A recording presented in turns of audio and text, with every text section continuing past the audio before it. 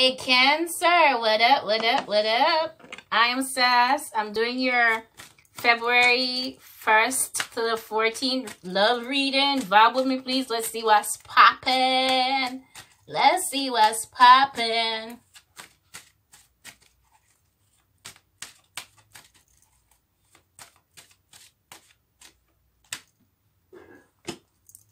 You have hope.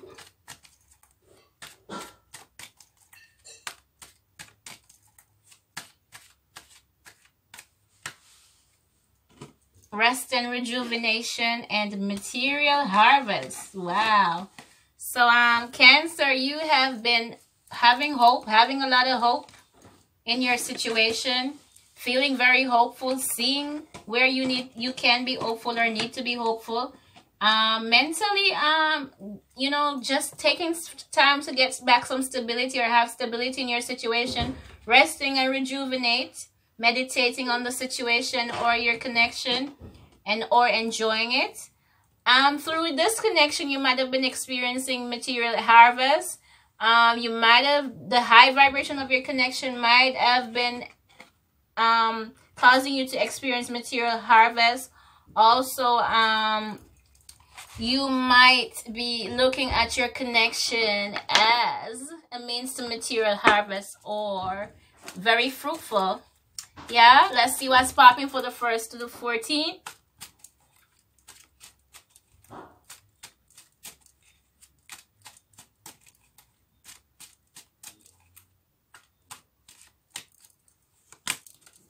So we have the Knight of Pentacles here. We have the Seven of Swords.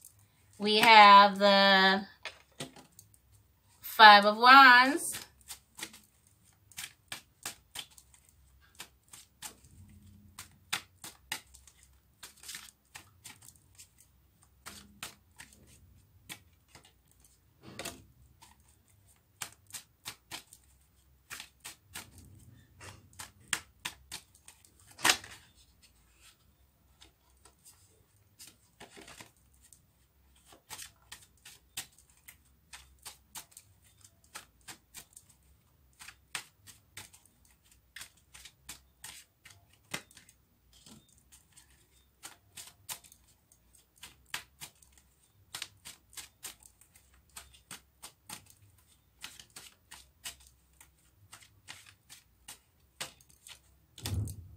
Wow.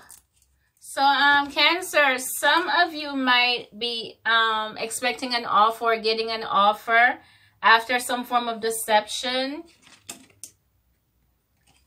A very sturdy offer this 1st to the 14th of February after some form of deception or someone hiding their feeling or someone being caught in deceptive ways or deception, whether you are the other person. Someone was walking away or trying to get away with something, but they got caught, you know. They got caught, yeah.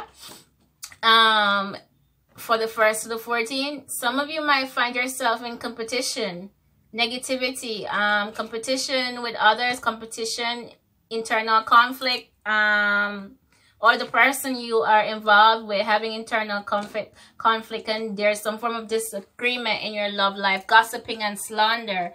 Some of you might be patching up that that heartache, disappointment, any form of deception, and the wound is no longer raw, it's now healing, and the swords are put down.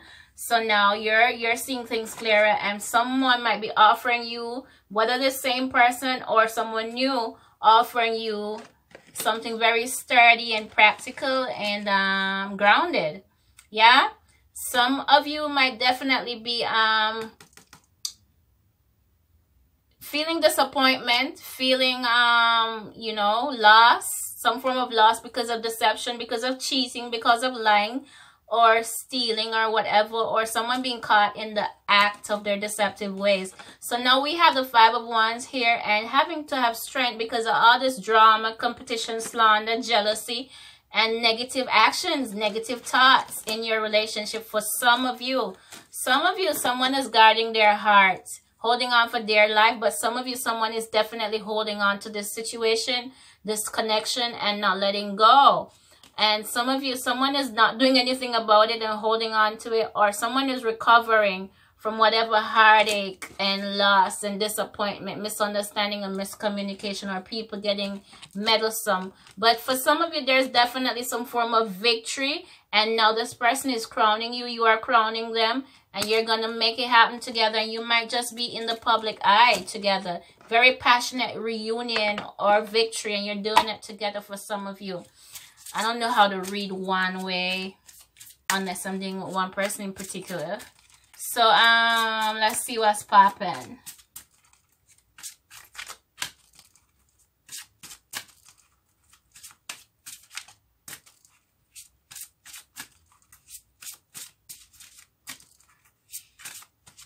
Oh, child.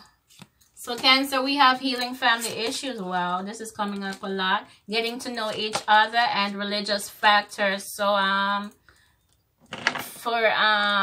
getting that someone there's a family situation that's causing the full success of your relationship, or is going to once it heals, or as it heals, your relationship heals, or you get into better relationships. Your love life benefits as you forgive your parents. And some of you need to really forgive your parents or the person you're involved with, so they can focus on having healthier relationships. Because it all starts with the foundation. Getting to know each other. As you reveal your innermost selves to each other, your bond deepens.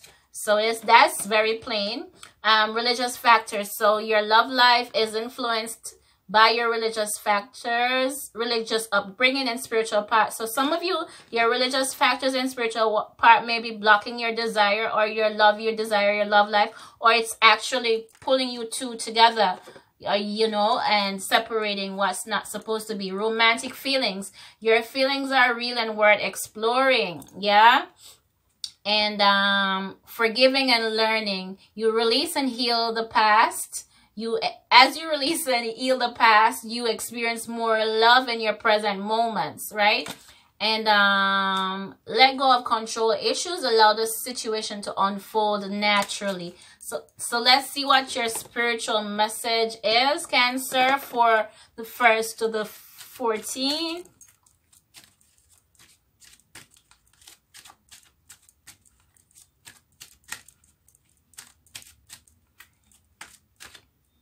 So you are a powerful light worker. Makes sense.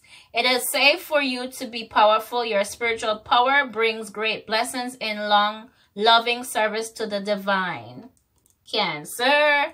Solar plexus chakra. It is safe for you to be powerful. It is repeating. And take charge of your life in positive ways, Cancer. Indigo. The person you're inquiring about is an indigo, meaning highly sensitive, natural born leader. So yeah, Cancer, I bid you the highest vibration and healing, and protection, of course. Namaste. Like, share, comment, subscribe. If you do like the vibe, do join the tribe. Thank you very much, and peace. I'm out.